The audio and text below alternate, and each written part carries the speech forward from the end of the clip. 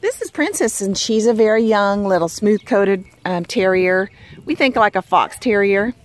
She's probably about 12 pounds, recently spayed. You can see here he still has the shave spot there or whatever.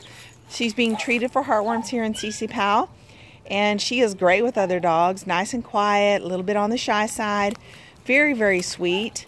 Aw, look at her. She's sweet. She's a little cold, so she's got a coat on here. She could be adopted here locally in Texas. She'd make a great companion for a retired couple, somebody who wants to go and walk. She's tall enough to be able to go on walks, but small enough to fit in your lap. Perfect. And she's great with other dogs. If you'd like to adopt her, she could be adopted locally where she is here in Texas, or she could be adopted on the east or the west coast. If you'd like to adopt Princess, contact CCPAL for an application. This is beautiful Princess.